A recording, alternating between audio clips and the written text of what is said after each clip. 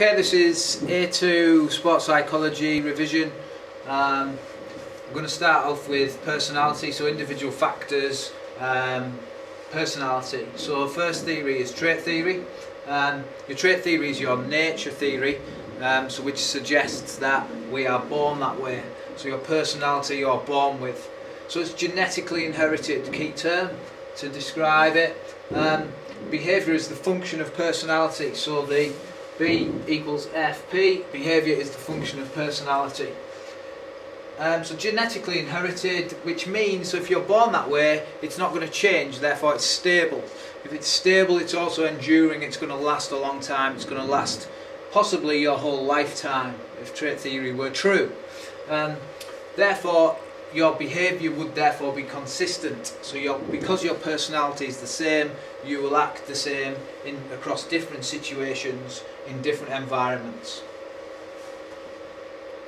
So one of the main trait theories is Eysenck's. Eysenck suggests we are somewhere on those two dimensions of extroversion to introversion. So an extrovert will be someone who is lively, outgoing, etc. An introvert is more at home in their own company, more quiet and reserved and thoughtful. Neurotic and stable, so we have neurotic is very moody, up and down, happy one minute, sad the next. Very fluctuations on their personality, so you don't know what you're going to get with that sort of a person.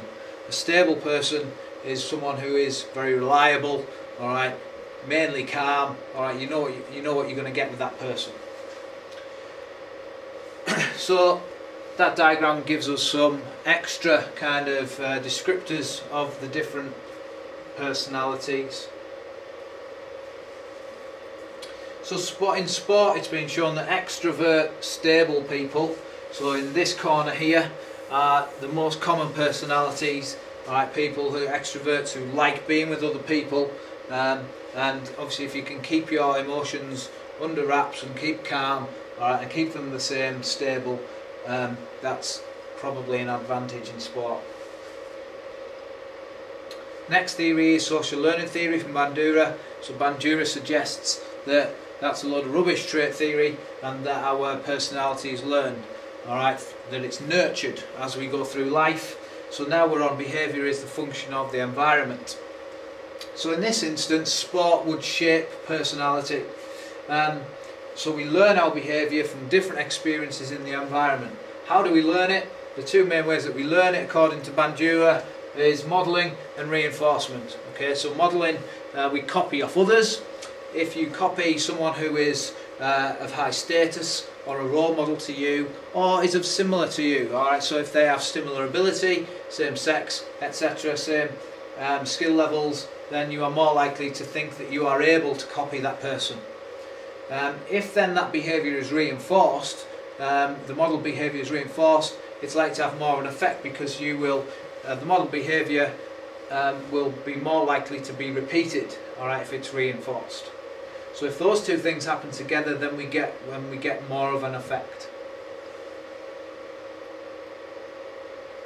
Next we have interactionist theory, so its behaviour is the function of personality and environment. And this is a combination of the two, so it's a combination of trait theory and there's some social learning in there as well. So here we might get, within different environments we might get different behaviour, but what the theory is also saying is that in certain environments then you would get the same behaviour from that person if it was the same environment each time. But in different environments you would change your behaviour. So interactionist theory is seen to be the most likely explanation, that it combines the best elements of both theories together.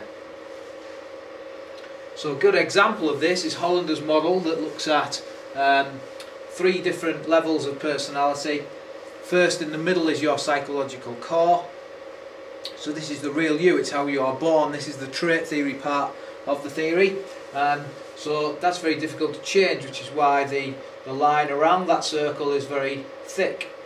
It's difficult to break through.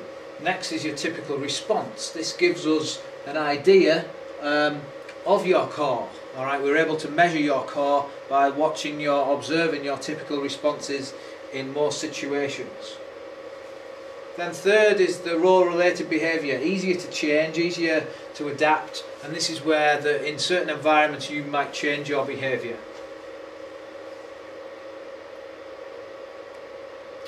Profile of mood states is a way of measuring personality.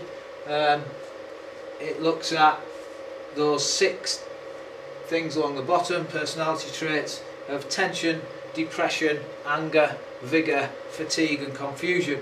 5 of those are negative. The only positive one is vigour. So vigour, the fact that you would strive to achieve and things like that. The other 5 are negative ones. So Morgan's research looked at the difference between elite performers and non-elite.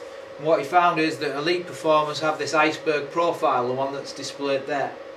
So it's the shape of an iceberg, and in the negative characteristics the elite performers scored lower than the average population, and in the one positive they scored a lot higher than the average population.